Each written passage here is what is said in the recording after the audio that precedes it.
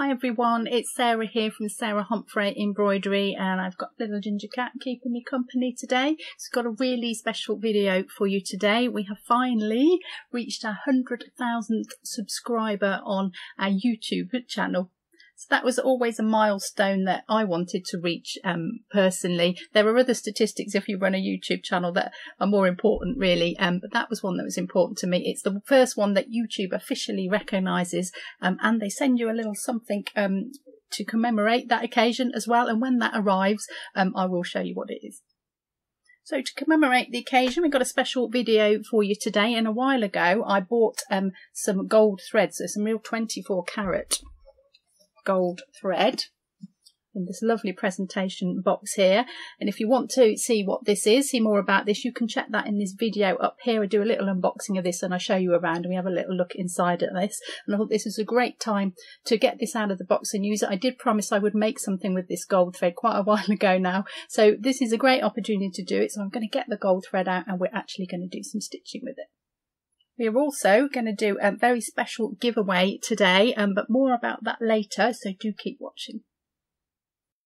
So when I made the video, the unboxing video, I did put a question out to you and asked what you thought I should make with it, because it's quite unusual to stitch with gold thread. It needed to be something special and I wanted some ideas, and you sent in some ideas and I thought I'd just run through those quickly just to see what we had. We had, in no particular order, a crown, some roses, a sun or a moon, jewellery came up a couple of times actually, bees, butterflies and dragonflies, you can't go wrong with those three things, Fabergé egg, that would look spectacular, unicorn, a moon gazing hare. I really like the idea of the moon gazing hare actually, because I did paint one quite a while ago now. I'll see if I can find a picture of that and put that up for you. And ginger cat, he came up a couple of times as well, because who doesn't want a gold ginger cat? I don't know how you would do a gold ginger cat, but anyway, he's on the list. A brooch, so more jewellery, golden eagle, sprig of wheat, initials, it would make a beautiful monogram, a halo on an icon, or one of the designs from the book that's actually in the box. So some really lovely ideas there, and I really did want to try and incorporate one or two of those into it, but I did have some parameters of my own as well to add to those, so I'll just run through those now. So one of my ideas that came to me very early on actually was it would be nice to make something that went back in the box. We've got a beautiful presentation box really, and I'm going to take the thread out of the box. I think you're meant to really just leave it in there and admire it. But I thought, if you need to use it, you need to use this thread. But I thought it'd be nice to make something that I could put back in and I could leave it in the presentation box. So that really left me there like that with a couple of choices, was to either put it back in the compartment where the gold thread sits, which doesn't give me a lot of options. That's quite small, or I could fit it on top of here. Now this is the book. Take it out without dropping everything. Just about. So this is a little book all about the history of DMC, and it's got some patterns in it as well, which we'll look at in a minute. And I thought that down, I could make it this size and actually fit it back in to the box on top of the book. So when I shut the lid and open it, the gold thread is still there in the embroidery. So that was something that I wanted to do quite early on, really. And the colours as well. If it's going to go back in the box, it was just really logical that I used the colours that were already in the box. So we've got this ivory and gold colour for the box, and the blue backing and the blue on the front of the book. Actually on the front of the box as well. So my colour scheme was really already suggested to me. It all matched. It all looks really nice and classic. So those are my colours. We've got the gold thread. I'm going to do it on a blue fabric, which I'll show you in a second. And we may think about this white and how we can incorporate that. I've got some really beautiful pearls somewhere, so I'm going to try and dig those out. We might put some pearls on it too. So that informed my colour scheme for me.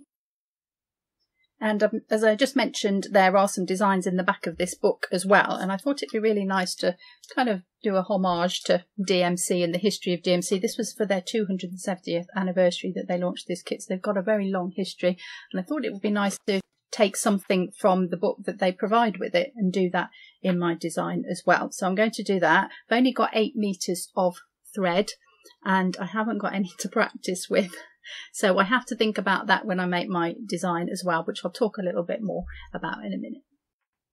I did just want to talk for a minute about my original idea, because I played with this idea for ages and ages, and it came to me quite quickly from the list of things that you sent. So I'll just show you some little samples I worked here. So I was really thinking about bumblebees. We use that as our symbol of our shop as well, so I thought that'd be nice to put some bumblebees in it. And then I thought I could make a big honeycomb in the centre, and I could put my bumblebees around it and make a bumblebee border. And then I was thinking I could actually make a bee that I could take off, and I could make it into a brooch, and I could actually wear it. And I had this idea and I played with it for ages, and I just couldn't get it to work. And I even tried some little samples here for it, and I quite like the little bees that I did here. And then I thought I'm going to try it on the fabric that I'm going to use, which I will talk about this fabric when we get to that point. But this is smaller than the one I sampled it on, and everything was coming out a bit small, and I just thought, oh, I don't really like this design, and I really struggled with it, to be honest.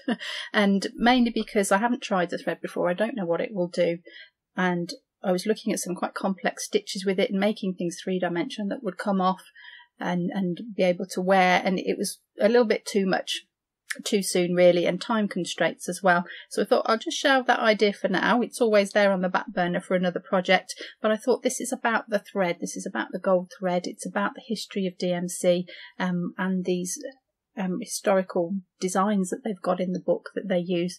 And I thought it'd be nice just to go back to basics, really try the thread, see what the thread looks like, and to use these designs that they had in the book. So I'm going to do that. I'm going to shelve this one for the moment, and I'm going to show you the design that I've chosen from the book.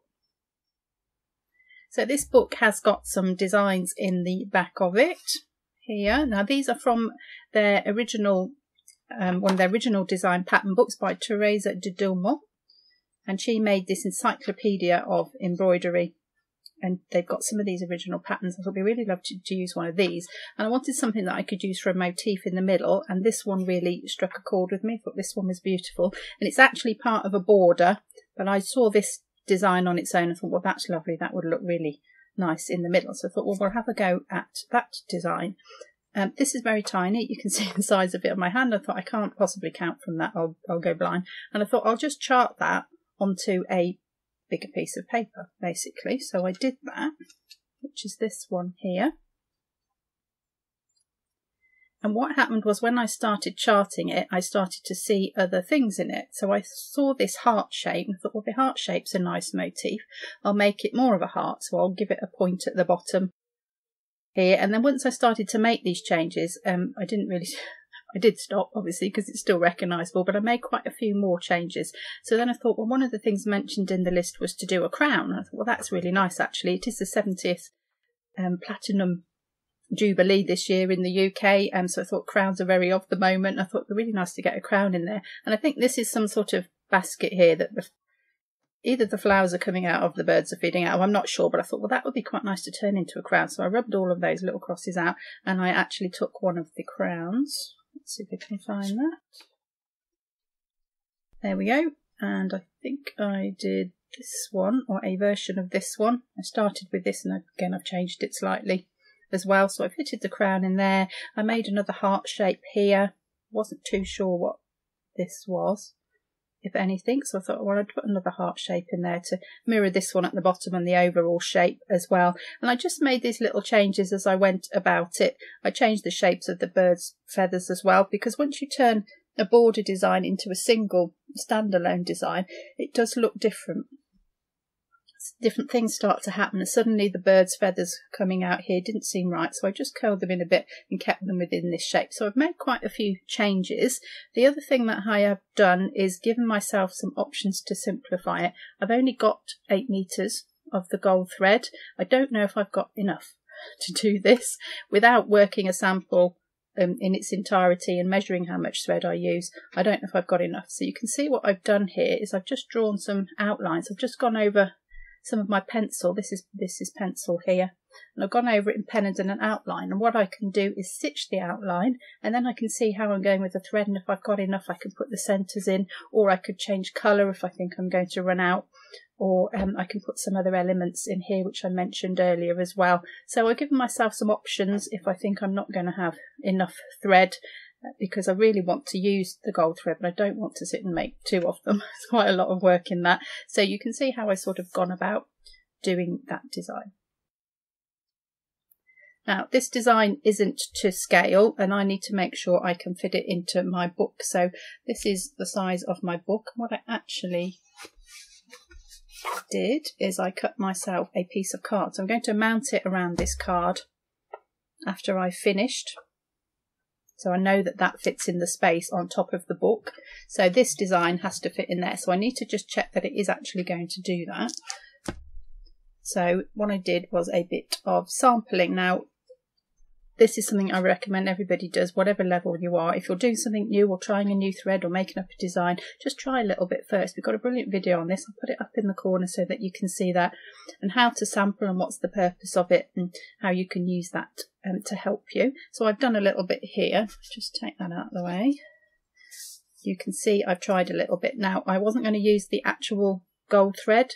This is not the 24 karat gold, but I wanted to practice, so all I did was to get myself just a metallic gold thread. It also happens to be in DMC ones, but there are other makes available, and I just used a strand of this. Looks quite similar in the way that it's formed to the gold thread, so I thought I'll just practice with this so that I can just try out my stitches and see what it looks like and make sure I can fit it on.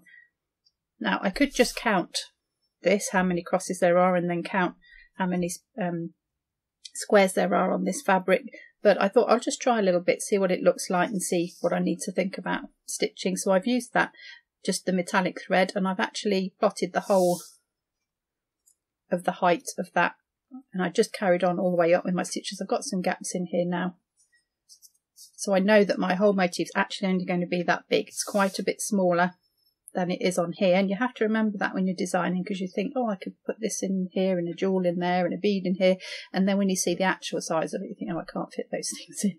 So it's quite interesting just to do that little sample size, just so you know it's going to be this big. I know it's going to fit onto my board now, and I've done my preparation, and I know that I'm ready just to go ahead and stitch.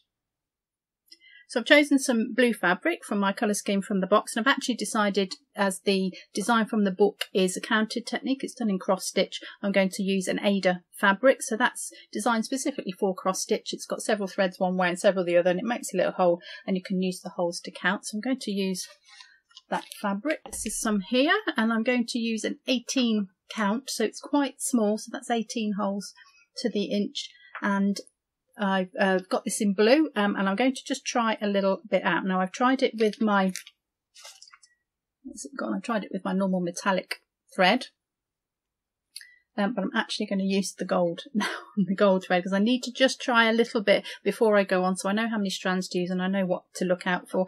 If you want to use metallic thread and you have a bit of a nightmare with it, we do have a video all about that. I'll stick that up here as well, how to handle it and how to use it in your stitching, just some little tips and tricks to help you along the way, and I'm hoping they're going to help me when I come to do this. Now, I normally try everything before, just a little bit before I do it on the camera, so that you're not watching me messing about and trying things out, but I haven't done it with this. I'm going to actually just do this for the first time now. I've not used this thread, not even got any out of the skein until now. I've just been admiring it and how beautiful it is, and I will just actually put it next to that one. So that's a sort of gold colour. You can see how different the colours are. This is quite green compared to this one, and the weight is amazing. This one's at least twice as heavy as this one, so it really does feel different without even getting it out of the skein. So let's get a little bit out. Oh, got that tangled around the frame. Get rid of that. So let's get some out and have a little go with it and just see what it does. Now, I'm hoping, don't even know this, but it will do the pull through method that most of these skeins have. So they're wrapped in a figure of 8, you pull one end and it just comes undone nicely to the length that you want. So I'm hoping it's going to do that. Now, it's usually at the bottom end. If I just pull that, okay, so those are the ends. I've actually got them a little bit of, looks like wax on the end to hold the ends of the thread together. So it's normally the one, let's see where they are coming out. I don't know which one it is. It's normally the one that's inside the middle of the skein.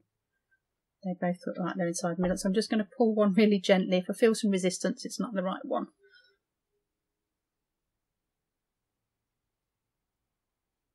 see that coming. It is coming through. Right, so it is wrapped in a figure of 8.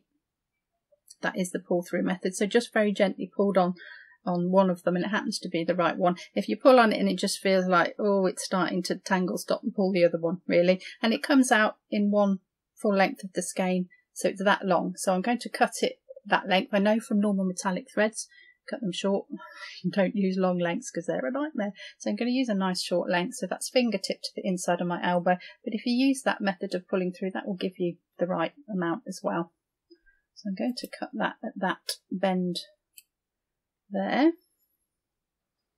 And those are my ends. So I do know now which is the end to pull because that one's got the little wax end on it. So I'm just going to put that down there. I'm going to cut that off.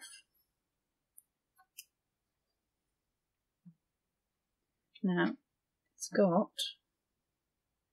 how many strands? Let's separate those out. So 1, 2, 3, 4. It's got 6 strands like a normal skein of cotton.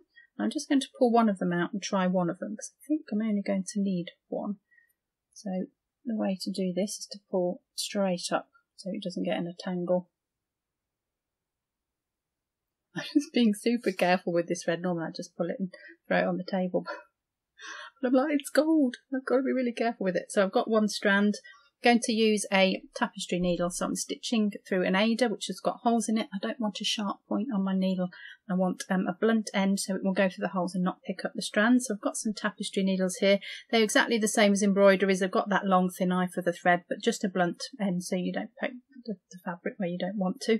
These are 26, size 26, and these are 24. I think I am going to try... I'm going to try a 26 to start with. And if it feels like it's pulling on the thread and it's stripping it, then I will change to a bigger size and to the 24. So I've just got this one strand, put a knot in the end, and I'm just going to do a few stitches, nothing in particular. Just want to see what that feels like. Do some little cross stitches as we're going to do that later.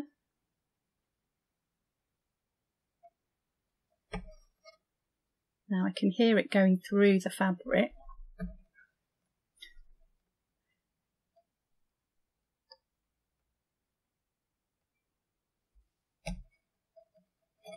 Yeah, I can hear it, which is never a great thing.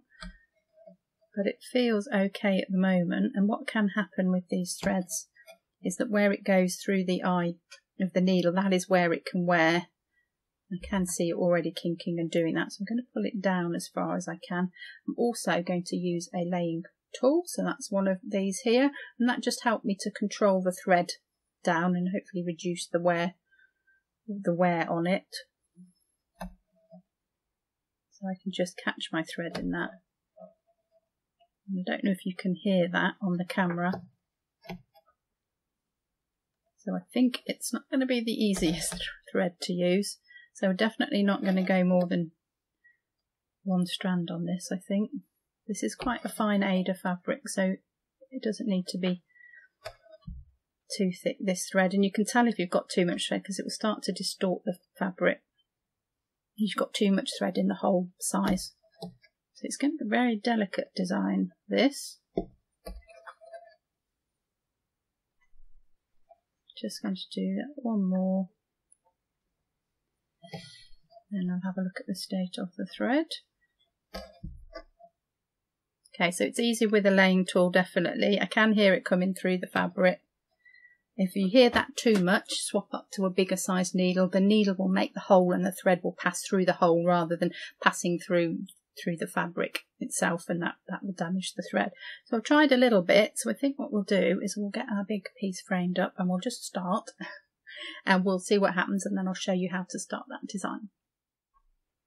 So I've got my fabric ready to go, and I'm going to talk about my setup in a minute, but I just want to show you what we are giving away in this video today because it's very exciting. So this is my box here that I've just shown you. I have another one. I've got two. So this one is mine, and you can get your hands on this one. Brand spanking new, never opened, 24 carat gold thread and book and presentation pack and everything that goes in that. So if you fancy your chances at getting a hold of one of these very, very special threads and special presentation packs, do keep watching, because I'm going to tell you how you can join in very shortly.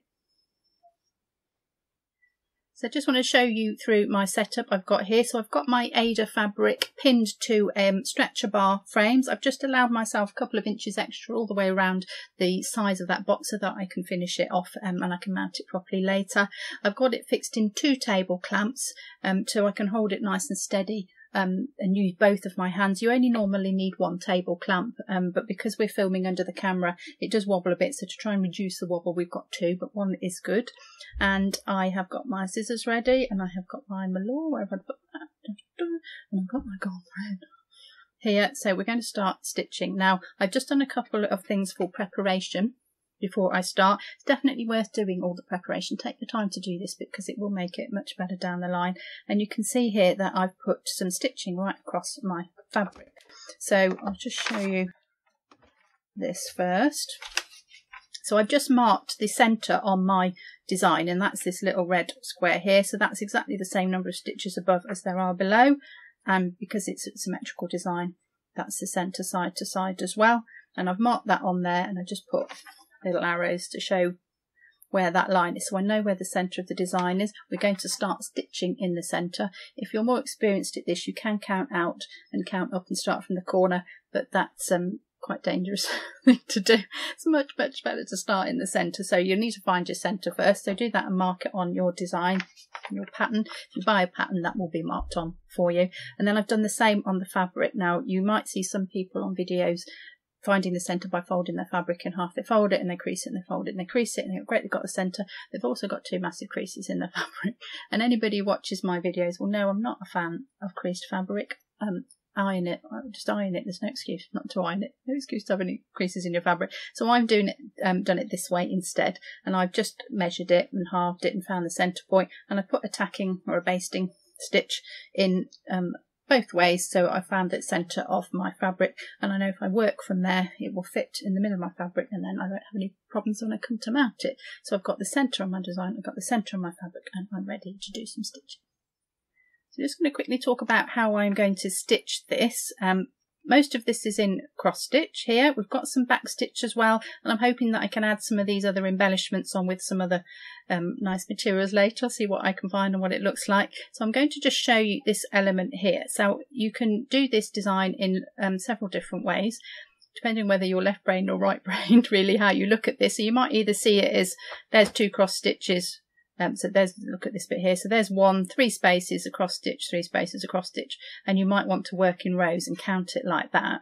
I prefer, especially with a more open design, to work the actual element of the design. So I'm going to work this crown as one design. I can sort of see what it's meant to be, and that will help me make sure I get my stitches in the right place. If you just count stitches and holes, you can go a bit mad. And you can easily lose your way, and I just find it easy to visually look at the element and stitch that element, but you can choose whichever way you want to do it. So I'm going to show you this crown. I'm going to do some cross stitches, I'm going to do some back stitches, and then we're going to see what that looks like. So I threaded up one of the strands of the gold in the number 26. I'm going to try that for a bit, see what I like, whether I like that or not. I put a knot in there. I'm going to do a waist knot and I'll show you that. So I'm just going to start stitching right under this centre point here. This is right in the middle. I'm going to do these cross stitches here, and I'm just going to work my way down here and around the shape. Put that knot on the top, that will get cut off. So underneath the thread comes up here, and then we're going to stitch over it as we go. Now I'm going to have to just stop and look at the chart, make sure I know what I'm doing. So there's one right under the centre here, so that's the centre one, and there's right under there. Now we can take these stitches out as we go. So I'm just going to start there. What I'm actually going to do is just cut that thread, and you can just pull them back as you get to them. Now cross stitch is made of 2 elements, first stitch, second stitch, and what you should really do with cross stitch, probably the only thing that I would say everybody agrees on with cross stitch, is that the bottom stitch should always go the same way and the top stitch should always go the same way, and you should have them so the first stitch goes left to right, and that's always the first stitch on the bottom. The second stitch goes over the top, goes from bottom right to top left, and you should always be that way around. If you swap them around, strange things happen with the light, and it looks a bit weird and a bit uneven. So try and just keep them methodical in that the bottom stitches always go in the same way as the top. So I'm going to do it that way. So there's my first stitch. Now it's actually a half cross stitch. Let me just get that out of the way. See? Actually a half cross stitch. You might see that in some cross stitch patterns. It might just have one line, that's a half cross, that's all you do. And I'm actually going to do the whole stitch. Now sometimes you can work rows of them. If you've got a block of cross stitches, you can go one way and come back. And then sometimes with a design like this, you'll need to do them separately. So I'm going to do the whole cross. So there's my first cross, and then underneath that one, there's one to either side of that. A gap in the middle. So there's my bottom one, bottom left to top right. That's the first stitch. They're going the same way, and I'm going to put the second one over the top, just nice and gentle on the tension. I might just use the laying tool.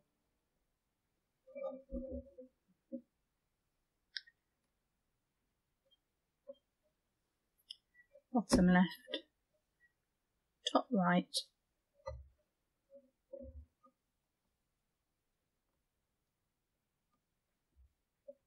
Second stitch over the top. Now this is quite springy, I'm noticing already, so tension's going to be a little bit harder, so just pull it a little bit more, and when you let go it's kind of springing back a bit, so it's just a case of being aware of that. You can see how sort of carefully I'm handling it. Don't fight your threads and your materials, let them work with you.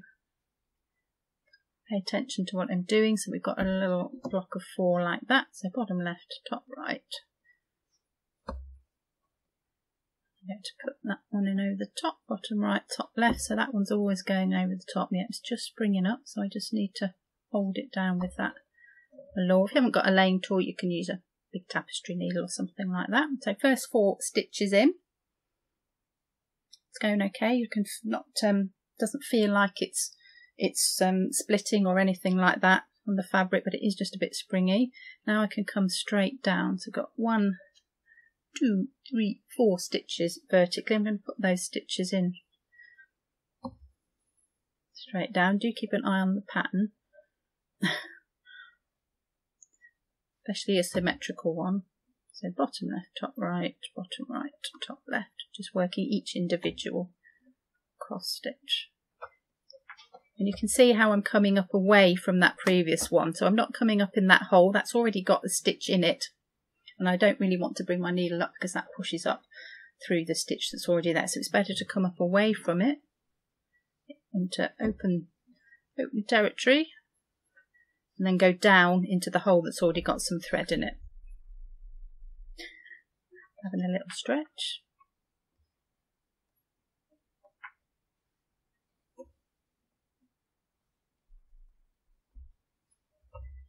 So that's 1, 2, 3, 4 stitches down.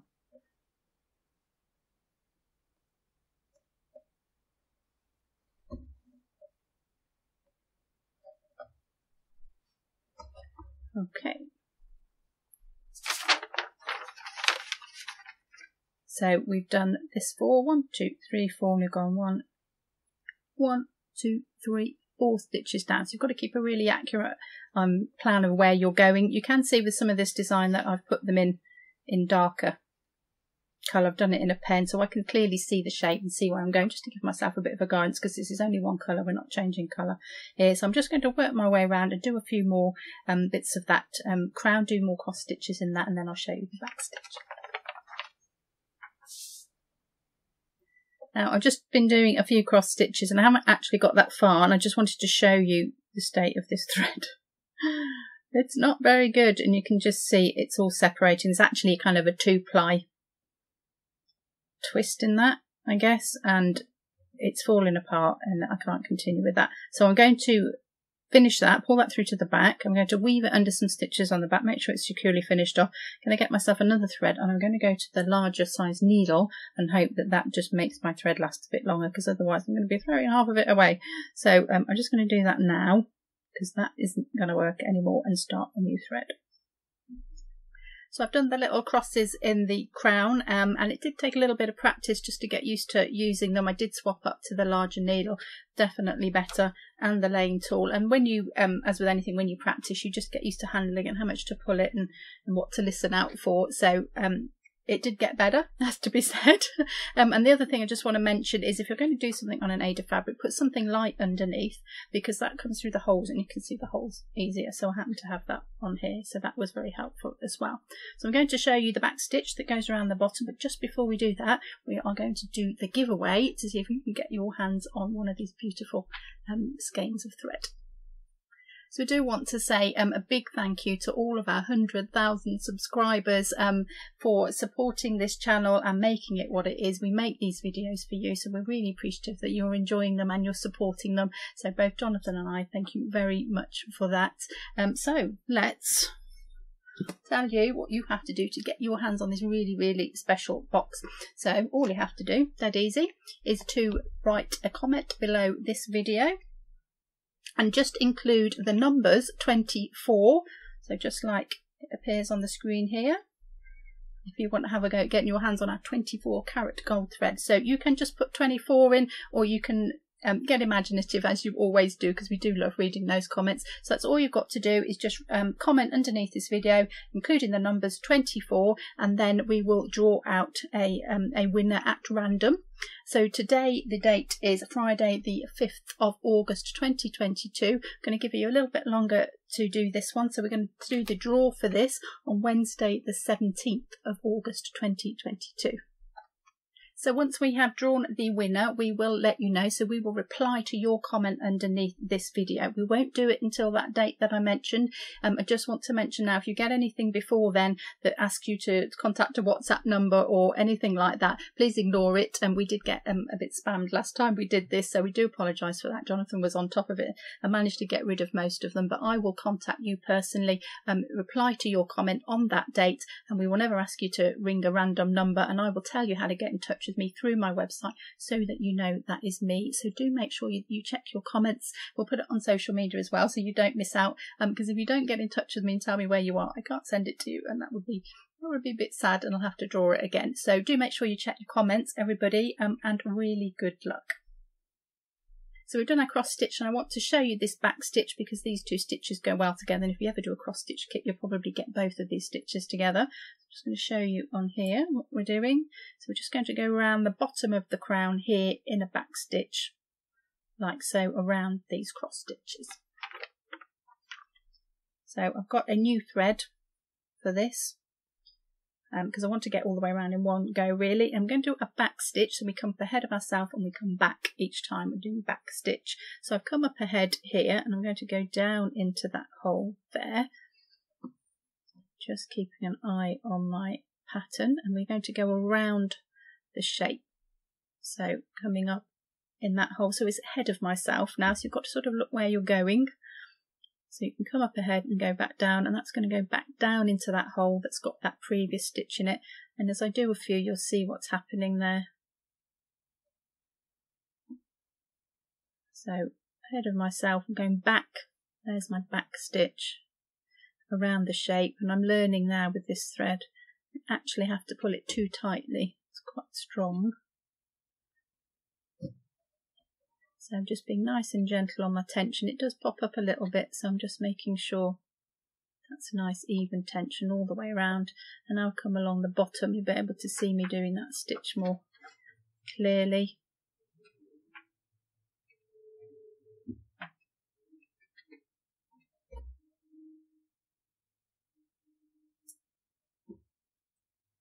Up ahead, back down that hole from the previous stitch, and that makes a row of stitching. So it just means you can define your shapes a little bit more if you don't just want to rely on the cross stitches. You want a line of stitching. This is a really good way of doing it. Okay, on the last few stitches I've gone all the way around the end and along the bottom as well. One piece is going to just about get round, I think. It is. So last one should join up with that first one. So very simple stitch, but really effective if you just want an outline around your cross stitch. Okay, so first little bit done. I think that gold thread actually looks really stunning. It's really lovely. It does behave like a metallic thread, so do check out that video on metallic threads just to learn the little tips about how to use these threads if you want to add a bit of sparkle to your work. Do remember to check out the video as well on what you could win, so you can check that out up here. That's a really good look inside the box and to see what's in there and see what you can win. If you've enjoyed this video, do give it a thumbs up. More people will get to see it, and then meanwhile I've got some more stitching to do. I'm going to finish my design, so I will show you that in the next video.